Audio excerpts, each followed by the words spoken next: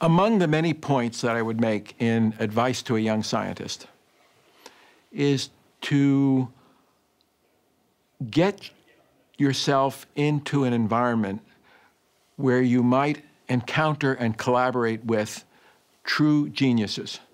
And by that, I mean it quite literally, that there are some people whose work we immensely respect.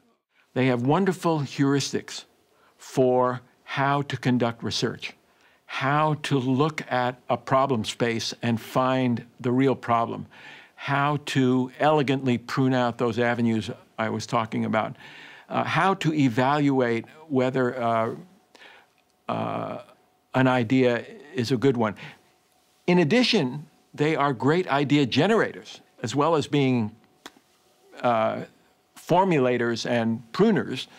They're great idea generators. I was remarking to someone today that in this Dendral project, first expert system project that we did at Stanford, we'd have a table full of people, which were some computer scientists and Lederberg and some of the chemists we were collaborating with, including yet another genius, Carl Djerassi, who was head of the mass spectrometry lab, but he was also the inventor of the birth control pill.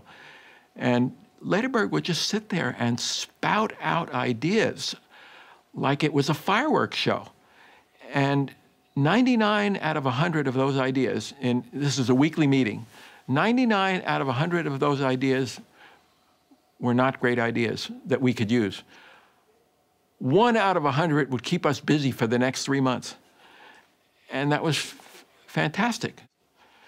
So, if you're a young person and you have a chance to mingle around the faculty or the researchers at Microsoft Research or any other place you might be, try to sense that out. Who are those people? Who are there? There is a qualitative difference between a very fine professor and researcher and one of these geniuses. There's really a big difference.